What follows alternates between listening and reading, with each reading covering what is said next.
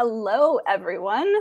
Welcome to Wednesday, September 15th. If you're like me and having a hard time remembering what day or date it is, welcome to the second of our live roundtable conversations as part of the Another Day with You campaign. For anyone who doesn't know me, my name is Katie Mumper. I am the Director of Communication here at To Write Love on Her Arms, and it is my honor to host this conversation today. This is a last-minute change, so doing a little spontaneity at the moment, but ready to be a part of this conversation with some awesome guests.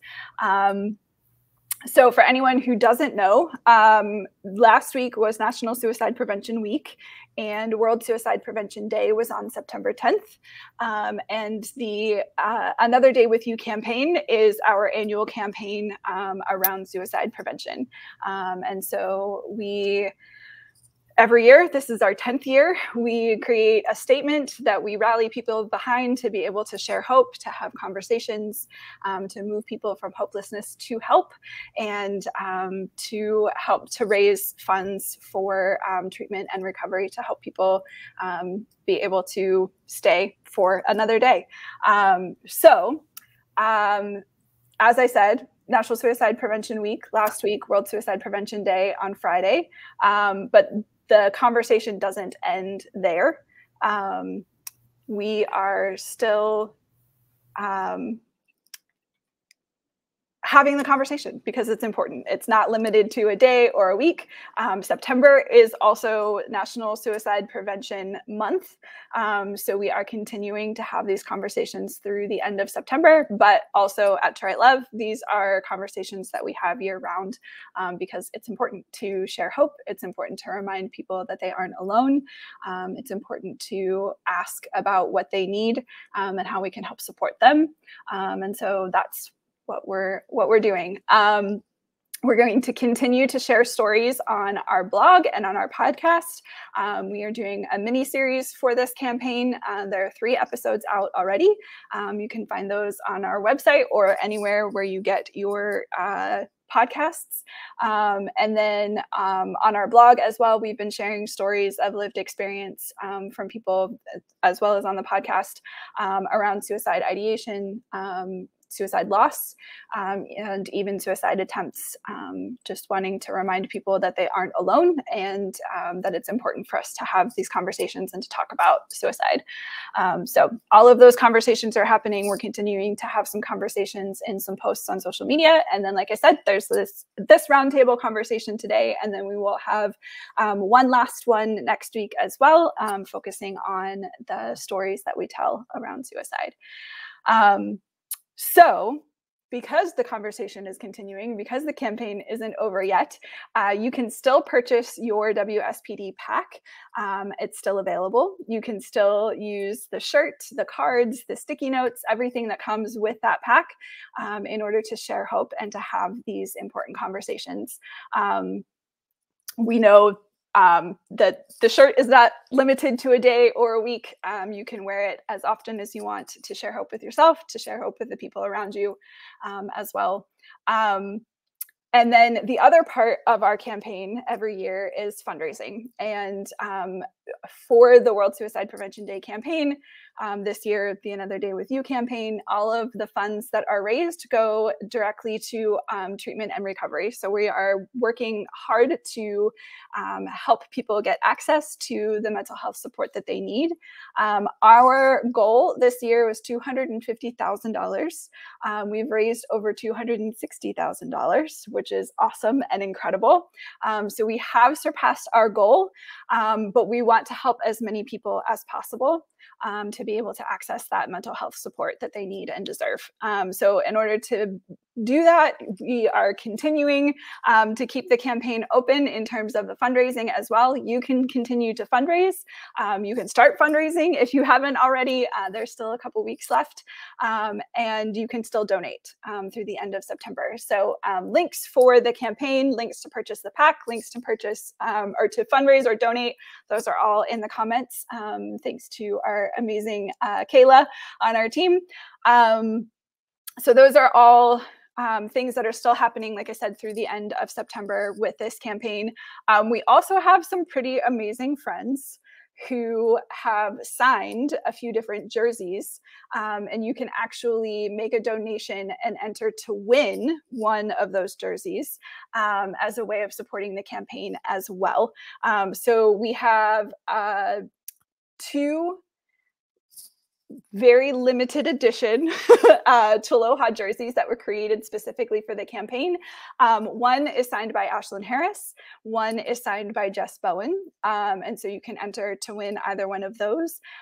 We also have Orlando Pride jerseys, one signed by Ali Krieger and one signed by Alex Morgan. Those are both also options. And then we have a U.S. Women's National Team jersey that was signed by Tobin Heath as well. So there's a link in the comments as well. You can still make a donation on that page specifically. It's separate from our main fundraising campaign, but all of the money donated for the jersey raffle will be going to the Another Day With You campaign. So you can do that through 11:59 p.m. Eastern time on Friday.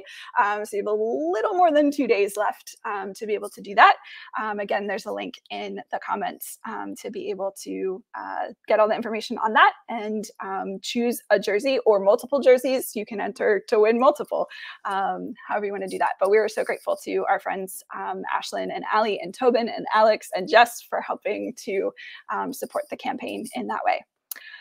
So one other thing that I just wanted to mention, so today we are focusing on the idea of how we can help other people, but we are going to be talking about suicide and suicide prevention. And so if that conversation gets heavy for you, if it's too difficult to listen to, feel free to step away if you need to.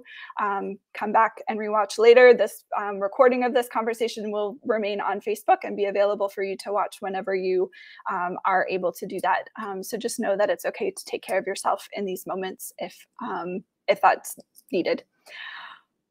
I think that is all of the housekeeping. I do have 3 fantastic guests to bring on and join our conversation today. So let me get them added here. All right, so we have Dr. Dion Metzger, Scout Silverstein, and Andrew Pilkington. I'm going to let them all introduce themselves. So Dr. Metzger, we will start with you. Hi, I'm Dr. Dion Metzger. I'm a board-certified psychiatrist here in Atlanta, Georgia. My specialties include working with eating disorders, women's health, and also I spend a lot of time treating symptoms of depression and anxiety. Suicide prevention is actually something very dear to my heart that I've been working with in terms of building awareness for probably over 10 years now. And I'm just really excited to be here. We're excited to have you. Scout, you're next. Hi, everyone. I'm Scout. I use they, them pronouns. I identify as trans, queer, white, and disabled. If you need a visual description, I'm sitting in front of a gray wall wearing a black shirt. I have clear glasses, and my hair is kind of swiped over to the side. I do work also in eating disorders at the nexus of policy, training. I do academic research and some case management. And I'm part of a collective called FEDUP. It stands for Fighting Eating Disorders in Underrepresented Populations. We are a trans and intersex collective. So if you're watching and you yourself are trans or intersex and struggling with an eating disorder, or you know someone who is, we offer free peer support groups every week. And we also have a Facebook support group that you can join. And Andrew. Hi, I'm Andrew Pilkington. I'm a writer and film producer, and I have several projects. One more voices, but I'm free somewhere of picture. But yeah, yeah. Good to be here. We're glad to have you. And Andrew, you were a part of a movie, yes, called Best Summer Ever, I believe. I was the writer for the film of that movie, which is a musical about people with disabilities, and it's on Hulu right now if you want to go watch it. Yeah, so check that out on Hulu if you haven't already. I haven't had a chance to watch it yet, but it's on my list, mostly because I'm a fan of musicals. So I'm very excited to be able to watch that. All right, well, let's go ahead and jump into our conversation. So I have a number of questions that I am planning to ask our guests, but if you, those of you who are watching, if you have questions as we enter into this conversation, feel free to put those in the comments and we can pass those along to our guests as we have time.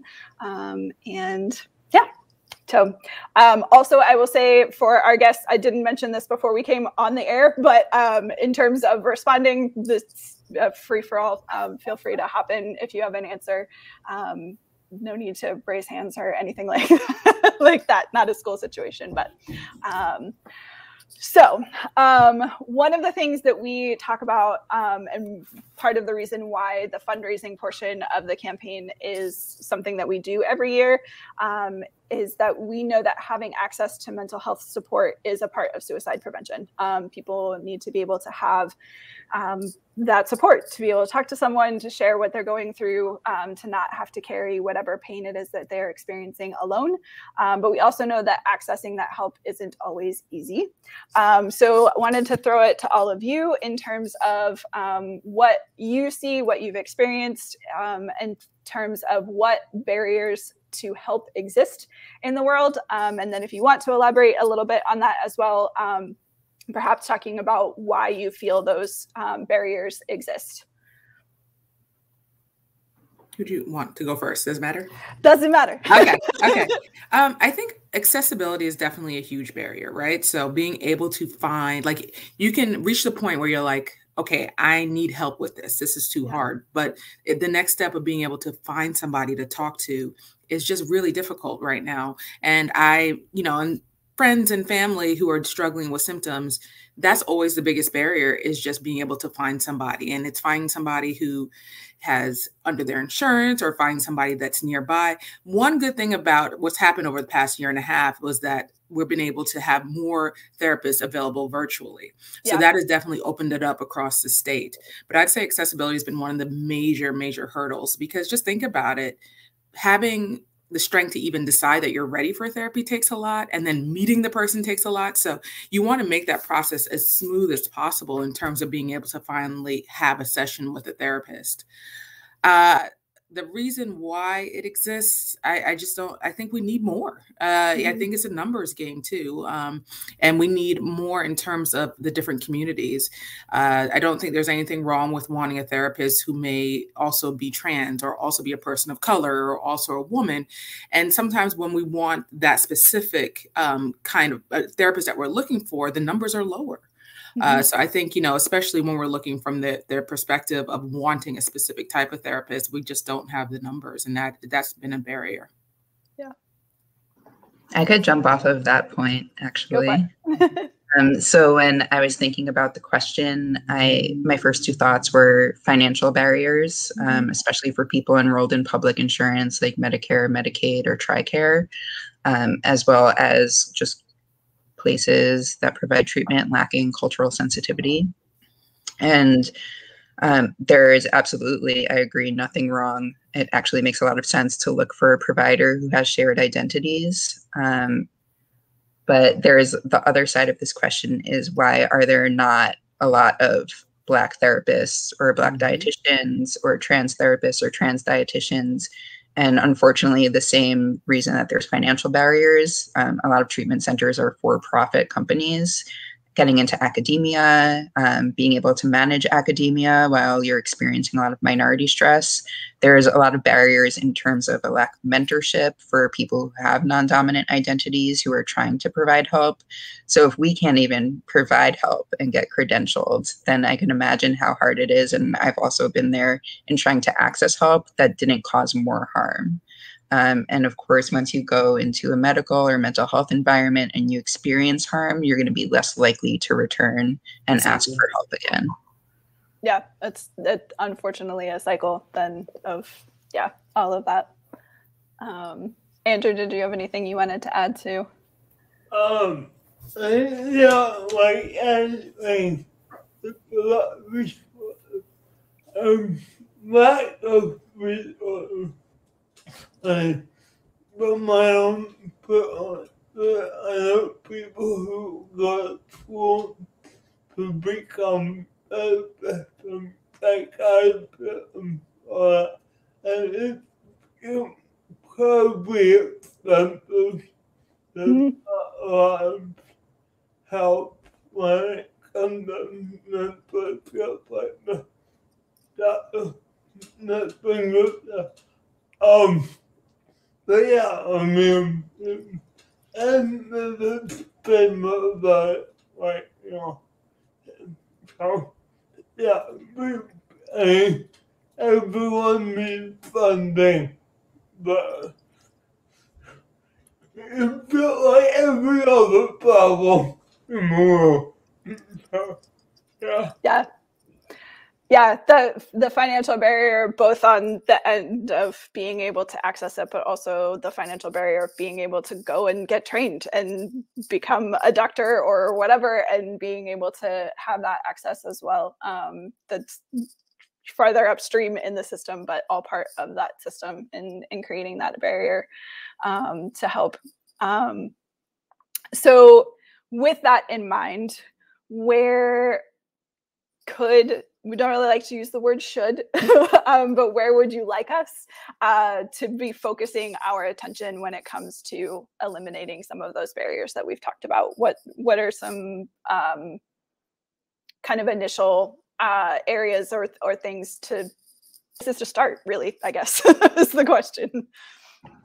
I would say first and foremost, when engaging in cultural humility training as healthcare professionals, ensuring that that training is provided by people with lived experience or of the culture that is being talked about. A lot of the time, the reason why these systems can be harmful is they're offered through this lens of Eurocentrism or white supremacy. I know that's a big, scary term for people, but it's just the way that our medical industrial complex has been built. So to start undoing those harms and start making treatment environments that are safer and more accessible for people, we need to kind of like flip it on its head. And make sure that the people who have the lived experience are leading these trainings. And then also I find a lot of value in partnerships. So like I've done a live before with To Write Love on Her Arms. There's organizations like Project Heal that provide treatment assistance by partnering with treatment facilities. So they're able to scholarship people who might not otherwise have the financial means to get help. And then there's organizations like Black Therapists Rock or the Queer and Trans Therapists of Color Network that can help both people seeking help connect to therapists that have shared identity and also help people find a mentor that works in the same field and build their skill sets in their area of focus. Yeah, those are great. I agree. I think, you know, just being able to give those resources. And the thing is that I notice is really helpful is providing those institutions, like providing those links to these places like Black Therapists Rock. So, you know, those things where people can go to an actual website or be able to access what they need to. I know a lot of times there's a lot of people who are trying to build the directories so people can go to one place and be able to find something under what they need. I think the more we streamline that, like just like looking for a restaurant, if you want to look for Chinese food, you can see it lists all the options that are listed. I think if we can make it as streamlined as possible, that would be the biggest help.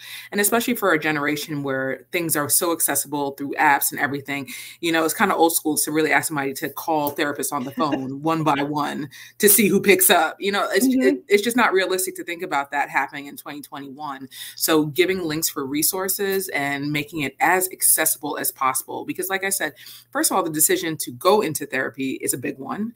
And it's scary. You know, a lot of people have anxiety right before meeting their therapist and having that first session. So we really don't want to build any hurdles between those two things happening. Yeah, and that's our Find Help tool exists as you talked about building directories is literally what we're doing. Right. But figuring out how to do that, and the majority of the resources that are listed on our Find Help tool are available for free or for reduced cost, but people can also filter and figure out, depending on whatever personal aspects of what it is you're dealing with, what you're struggling with, all of the various identities that can exist, and being able to try and find somebody who is going to be a good match for that, because we know that is such a big part of finding the right person. And then once that's happened, but there's also the Treatment and Recovery Scholarship, which helps with being able to provide some of that financial support to actually make it possible to, okay, I have found a counselor, but how do I actually pay to go and see them? And so between the two of those things, hoping to try and help to eliminate some of those barriers in that way, which is super important. And as Scout mentioned, also working, some of that is individuals applying for those scholarships, but it's also us working with the providers, with the counselors, with the treatment centers to say, hey, this money is available. Connect us to the people who need it and can benefit from having it as well. Andrew, did you have any thoughts on that front as well, and where to focus our attention? I mean, I would say definitely from a public standpoint, employers should know more about giving their employees more mental health tools and recognizing one the having the sort of thing come up. I mean, I know a lot of people who have had to not work because of what they go through, and the job is like, well, too bad. Yeah. I feel like if you get into the fact that you get disabilities for getting into, but if you have a breakdown or something, you should have them to,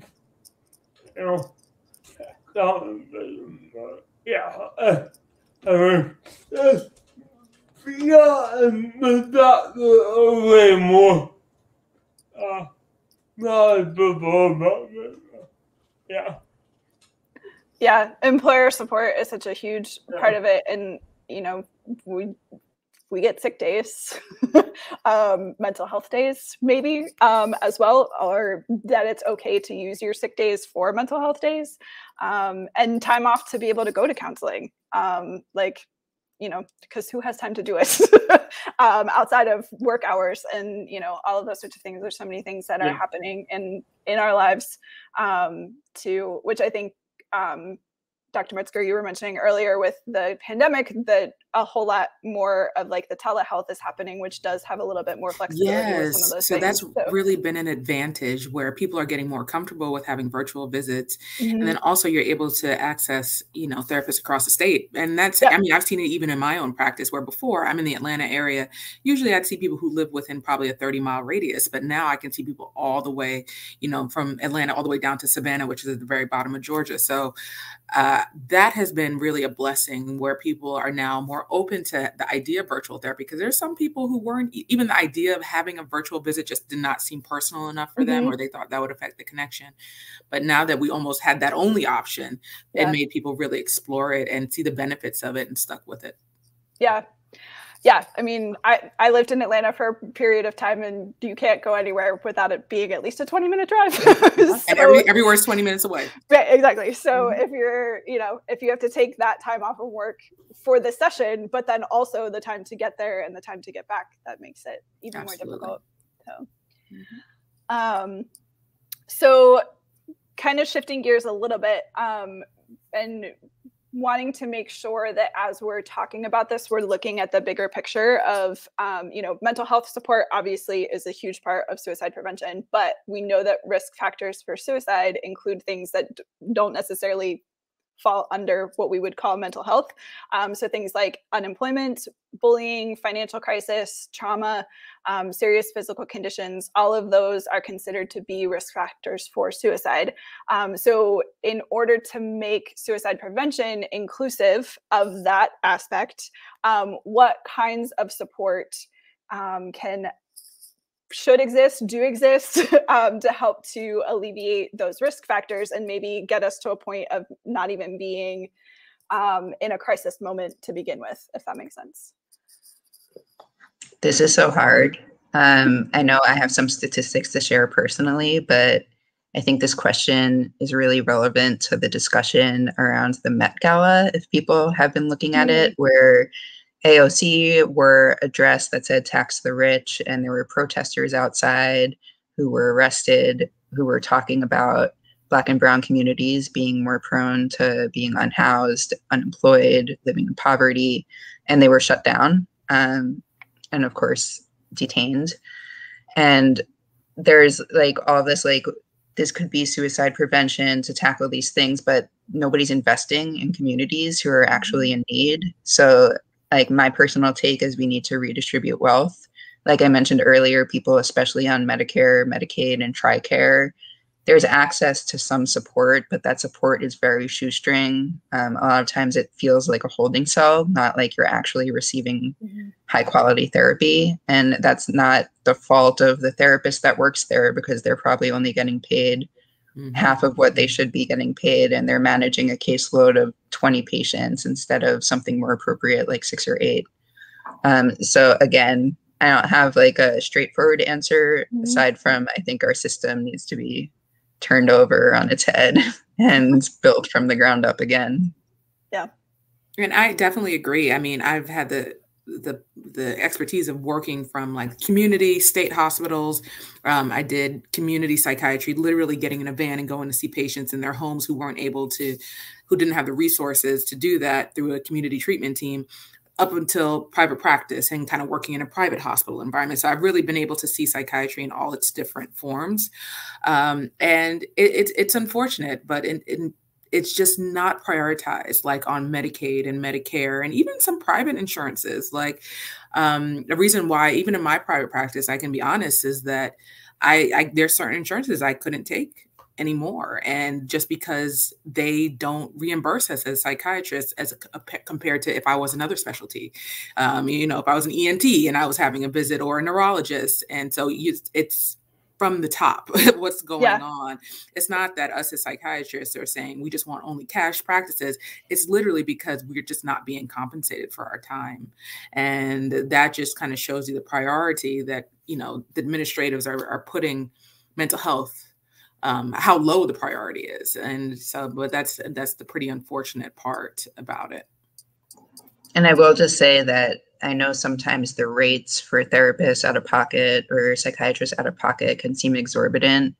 It took me until I was working within the field to realize how emotionally laborious this work is. Like, we want to be there for clients. That's why we're doing it. At the same time, when your clients are in crisis, oftentimes, like, you absorb some of that yourself. Absolutely. Because you care. So like Dr. Metzger said, like, it's not, we don't want to help certain people. It's that we want to help certain people and we want to survive ourselves. Yeah, understandable. And needed. And, and it's again,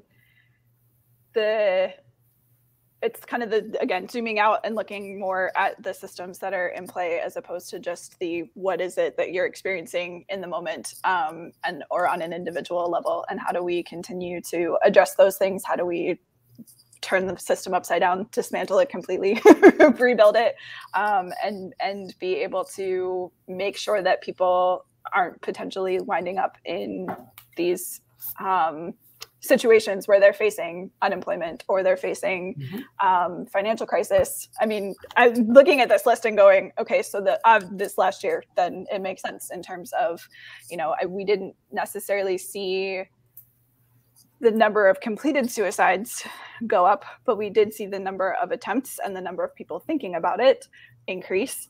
And I mean, a lot of those risk factors are right there and just built into what we've been going through in the last year as a country. And then obviously, and you may have answered this already, but just to create a little bit of space to talk a little bit more, I know Scout, you have some thoughts and some stats on this as well, but the fact that our systems exist in a way that puts people with certain identities at more risk for experiencing those risk factors, for not being able to access the support that they need. So maybe on a practical level, however deep you want to go into that, how do we dismantle those systems? How do we turn them upside down? And what can we do while we're in the process of that to help support people who need it now, if that makes sense? Yeah, first, I realized that what I said just before may have been off-putting to someone who's seeking help. So I just wanted to emphasize that there's no harm in emailing or reaching out to a therapist that you think may be a good fit and asking if they have sliding scale spots or scholarship opportunities, or utilizing resources like To Write Love on Her Arms that offers treatment assistance. There's duality there. In terms of what we can actually do, I think some of it comes from within the field. I know in eating disorders, we have a working group in terms of divesting from harmful institutions that do have a lot of gatekeeping involved in terms of getting credentialed. For example, there's a Black dietitian who was trying to get certified through IADEP, and there were no Black supervisors. So as a whole, we're trying to shift away from that organization and create our own systems of care, our own collectives where we can offer training and supervision to one another. And then specifically to what you asked, like what can we do to lower these statistics? I will say that for trans people, there's a survey that's put out every 5 years or so at a national level, and 40% of people reported experiencing a suicide attempt, and 65% reported suicidal ideation. There's a survey called the FAT Census that was put out by the Data Futurism Project and Hunter Shackelford, and it showed about 80% of fat people reported suicidal ideation. Trans people with eating disorders, around 75% reported either suicide attempts, self-injury, or ideation. So when I think about it like that, I'm like, well, what happens when you have a Black, fat, trans person? Because that means their rate of suicide ideation, or like the likelihood, is going to be just under 100% when you put together all of those factors. The two great things about this, well, not about this, but that you can do, trans people with strong family support are 82% less likely to attempt suicide. And that strong family support can be an extended relative. It does not need to be from the nuclear family. So like for me, it's my grandmother, who I love dearly and is a really strong ally. And then using someone's pronouns, their chosen name, giving them proper social support, access to gender affirming care, all decrease suicide ideation by 66% and suicide attempts by 76%. So that is like a really great statistic that just goes to show that give someone the medical care they deserve, treat them with respect, dignity, and integrity, and you're likely to move them out of crisis and into a space where they'll feel safer to engage in working through whatever struggles that they're experiencing. Yeah, we have a phrase that we use a lot at To Write Love on Our Arms, that people need other people, and the idea of community and how important that is. And I think, you know, obviously we've been talking about systems and things that we need to do to change systems, and that can feel overwhelming and daunting, but also being able to know that like literally just showing up for somebody and having a conversation, and like you said, providing that dignity and support through conversation and being present and supportive of them is such a huge part of providing that help as well. So Andrew, I wanted to give you a chance to chime in if you had any thoughts on systems and what we need to do to fix them or change them completely. That's not an easy question. It's not an easy question. and making I this so many things that hurt you, like, you know, like, just making easier said than done, and, you know, every time, like, the reality is like, that's probably not gonna happen, and I'm feeling people suffering now. I just, you know, it's about what you can do to make the people's life in your life easier. Like, you know, I try be there for people when they need it. And, you know, provide them help, but also it's important to think about your own mental health at the same time. Like, you know, if I mean, like the doctor said, you know, these things ain't a pull on you because so, I mean, I know I've been, you know, careful not to overextend myself.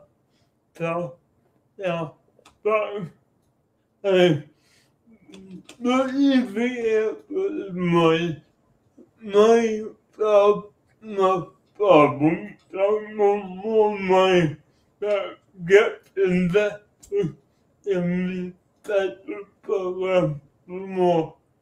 Yeah, well, funded so, yeah, yeah. I know that didn't really answer your question at all. No, it did. It did. Yeah, I think that community support, again, that we were, you know, it comes back to that as a starting point. I think that's a good place for all of us to be able to start Scout to do if that's. Yeah, I really like what Andrew said and agree. I think something I haven't spoken about that much, aside from alluding to FEDUP offering peer support groups, is that community support with the right boundaries and a careful approach can be the most radical environment to heal in. You're engaging with people who have shared identities or shared values. There's less of a hierarchy in terms of clinician versus client. And in my experience, there's room for more vulnerability. So like we have this free support group at FEDUP for trans or intersex people who are struggling with relationship to food or body. Fireweed Collective, which used to be known as the Icarus Project, also offers free or sliding scale peer support groups. If anybody who's watching this needs access to a list of peer support groups, you're welcome to reach out to me and I could get you. So. Yeah, I think, you know, we talk a lot about sitting one-on-one with a therapist, and that's great and can help people, but there are other forms of therapy and other forms of support as well. And that peer support, the like literal reminder that you're not alone and that there are other people who have similar experiences and understand what you're going through in some level is so important.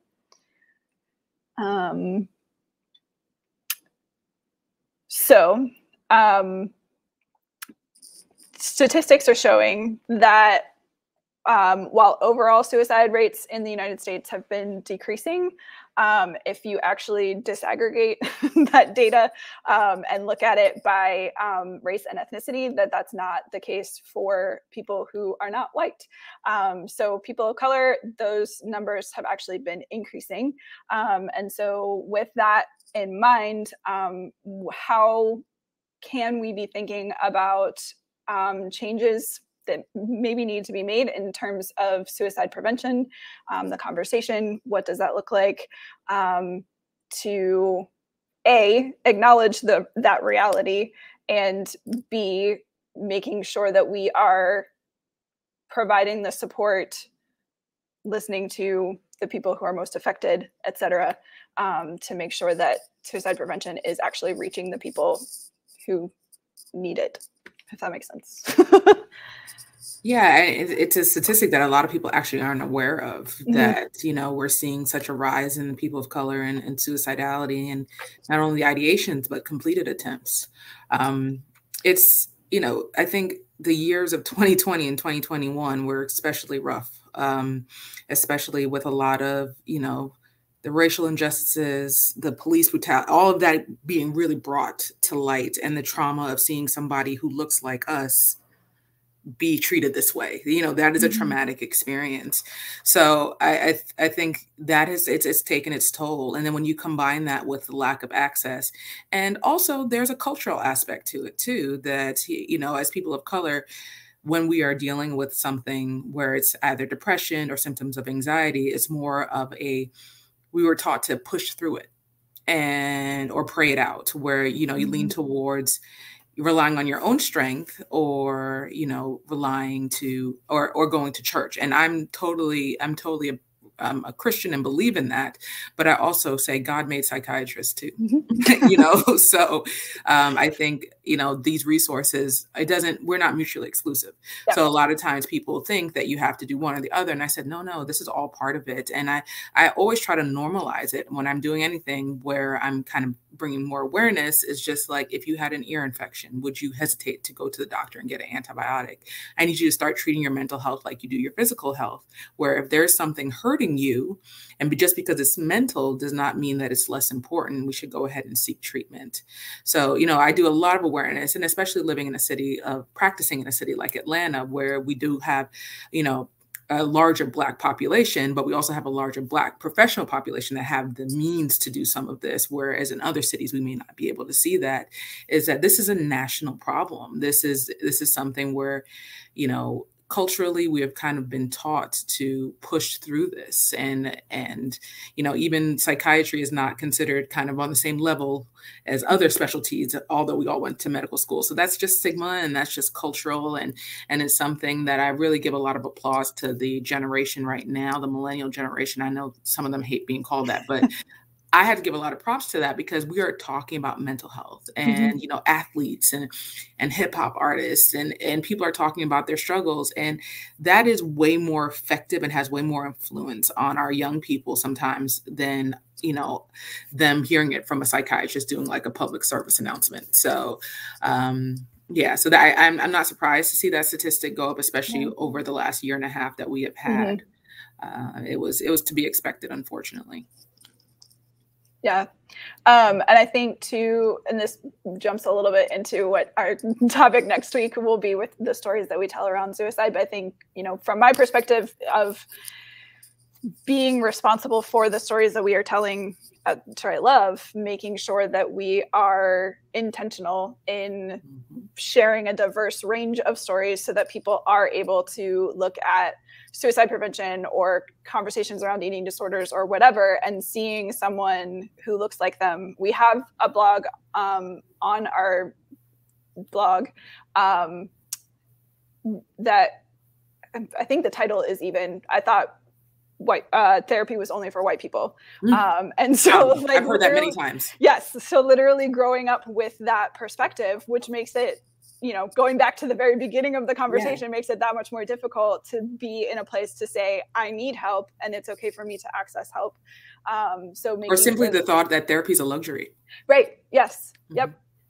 So being able to share those stories so that other people know, like, okay, I'm not alone in that experience. I'm not alone in feeling like it's not okay to access therapy, or I'm not alone in having these thoughts and struggling with feeling like I'm supposed to be this strong person, and this means that I'm not a strong person. And then, being able to shift those perspectives a little bit more. And focusing on that actually being a sign of strength, being able to say, listen, I'm not feeling well, I'm going to do something about it, and reach out to somebody, or have the strength to tell somebody about it.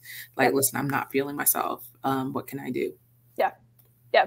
So being cognizant of who the storytellers are that we are presenting to people, I think is important.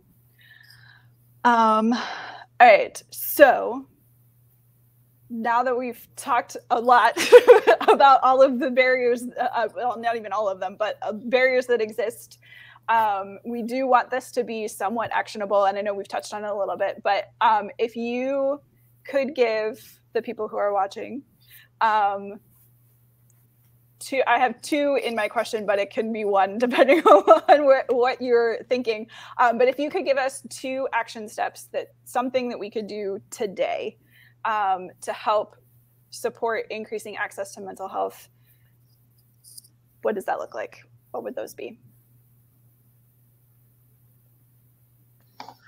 I could jump in. So this may not be approaching it from a systemic level, but I've lost many people to suicide over the years, especially having grown up in group homes. There's a lot of risk factors among my peer group. And now anytime I think of someone, I text them and let them know I'm thinking of them and I love them. I think a lot of times our lives start moving really fast, and we don't think that we need to do that, but you never know whether or not you could be saving someone's life or giving them a buoy to pull them in when they're drifting away. And then I think I have a bunch of theoretical answers that aren't as direct, offer to help workshop someone's resume so that they have eventual access to financial capital, or so that they can become a therapist. And then the millennial generation was just mentioned. I think asking people for money can sometimes be fraught and is kind of loaded, since especially younger people don't typically have access to financial capital. But even just reposting flyers or infographics that talk about mental health or mental health support can reach someone who may not otherwise see it. And also just taking the risk of being vulnerable. When I'm vulnerable with someone else, it doesn't feel great for me immediately, but they end up being vulnerable with me in return. And it creates this type of relationship that ends up being stronger, and we're able to be supports for one another. And I really value that. Thank you, Scout. I always like to emphasize the power of the "Are you okay?" text to people. There's sometimes that we might see loved ones or coworkers or friends that they're just not like themselves. And there's so much power in literally just asking the open-ended question, "Are you okay?" Sometimes we kind of hesitate to ask people these questions because we don't want to impose, but you don't know the power of that when you're dealing with something and somebody picks up on it, and sometimes that really opens the floodgates in terms of them being able to express what's been going on. So first of all, that's the first thing. So if you notice somebody's off, and people have different ways of expressing it. Sometimes people even use social media as a way to express their frustrations. And you may notice their stories are just kind of a little bit more different, or what they're talking about. But social media can also be a cry for help very often. So pay attention to things that seem a little bit off, and reaching out to somebody and asking if they're okay, and sharing. The one thing is, we talk a lot about the negatives of social media, but there's the positives in terms of messages going like wildfire. If you see something that you think is promoting mental health awareness, share it, share it, share it. You don't have to be a psychiatrist. You don't have to work in the mental health field to promote the awareness of it. So just using the power of social media to really share, repost those images, repost those flyers, anything that you see, because that has become the new phone book, right? So that is not, that's how people access their information, is through hashtags and Instagram and TikTok. So really using those platforms to distribute as much information that really center around mental health awareness. Yeah. Andrew, thoughts? Well, yeah, probably great. I would say from a public standpoint, I would encourage you to reach out to your local official or, government, say what these things are important to you and your community. I always say bullying is the best way to voice your opinion. So, if you want the law and getting involved in your local political system is the best way to do that. So, yeah, that's my 2 cents. Yeah. Yeah, we so last week for National Suicide Prevention Week, we shared an action step each day, and those are still on the website at TWLOHA.com/WSPD. The last day we talked about how do we continue to have hope grow and continue to be a movement, and part of that was using your vote, and the idea of every election is an important election, regardless of who we are electing, and that your local community is a super important place to get involved, to know about who is in leadership and what they are prioritizing, and how can you use your vote to say, you know, these are the things that we need to support and do better in or do differently. So thank you for that reminder, Andrew. That's definitely a place to be able to start as well. Do some research, find out what's happening in your local community in terms of mental health. So I also appreciate Andrew mentioning policy, since that's one of my strong spots. And this is just to say that anyone who is able to vote can also work with a legislator on introducing new legislation. So if you have an idea from a public health or public policy perspective on what we can do to increase access to treatment, whether that's for suicidal ideation, for eating disorders, for trauma, you can talk with your senator, your assembly person, your local city council person, and come up with a plan for how to get that passed at the local city or state level.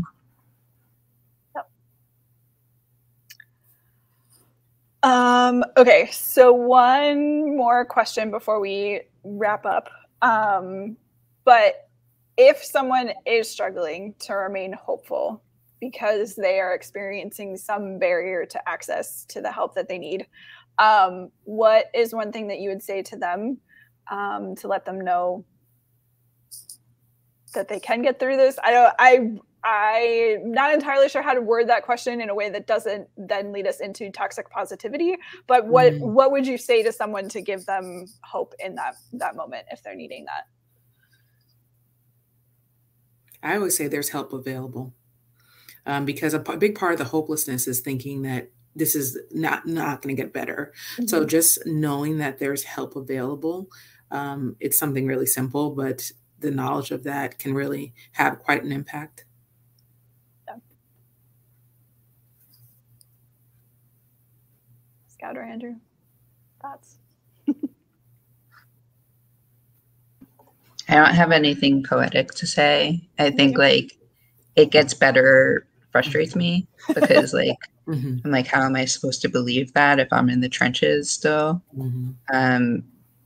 But I think something with a little more empathy tied to it, like I've been there and now I'm in a place where like my life is full and I'm able to access a broad range of emotions, can potentially help someone reach out when they are in crisis because they trust my experience. And also the very straightforward question of how can I support you?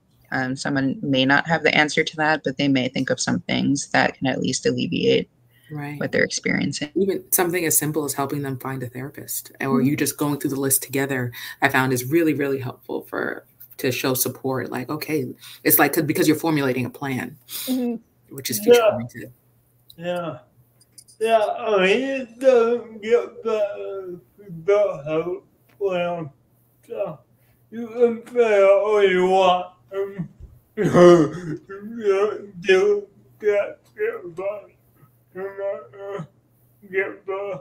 So having a plan, investing in a plan, and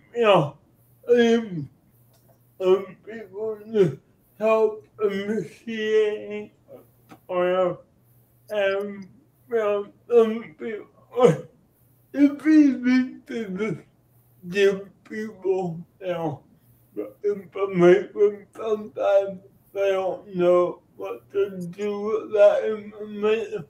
So like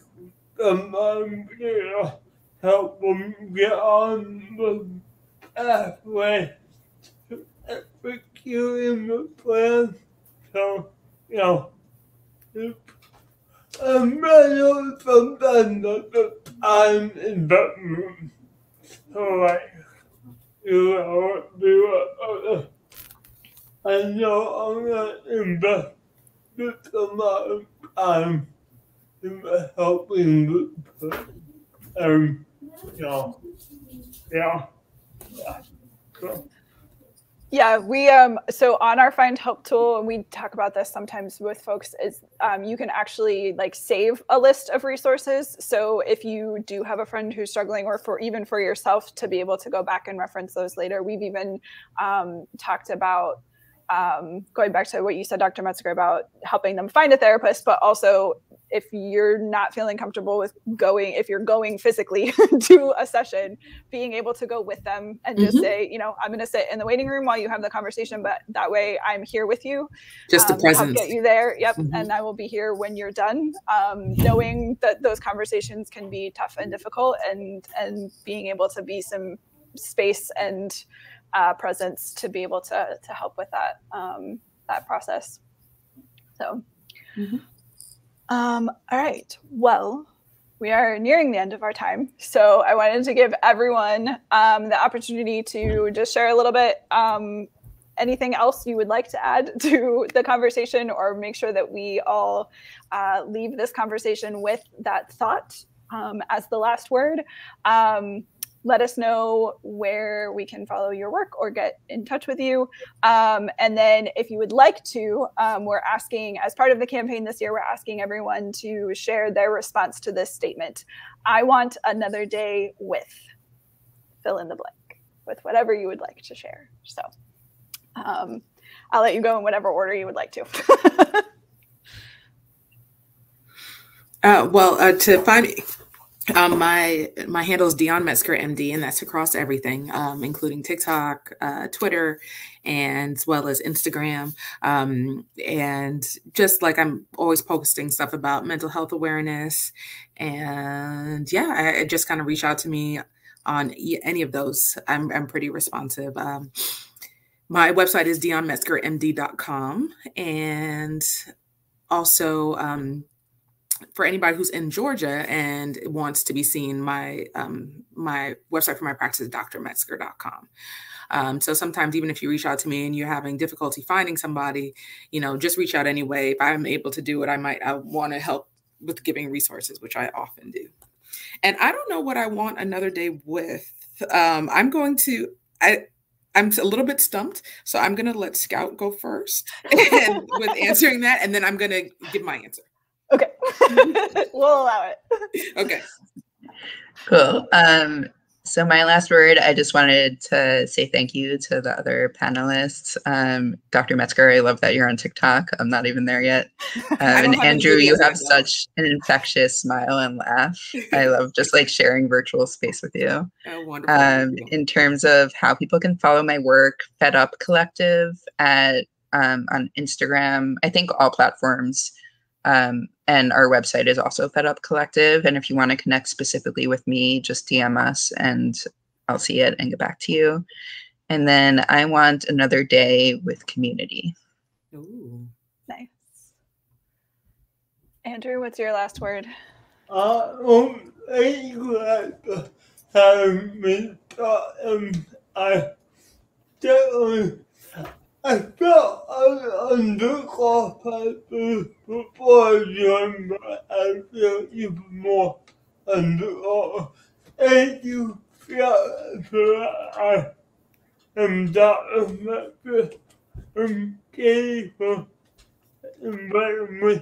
But yeah, I mean, I'm on Instagram, Ruby, and I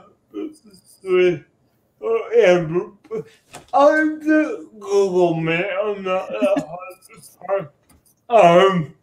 And if you want to get some songs that you have get out, that's available on Hulu, and I think it's on other platforms.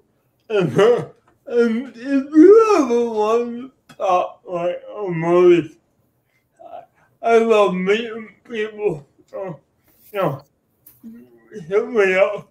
And I want another day with all my family and friends and yeah, people I love.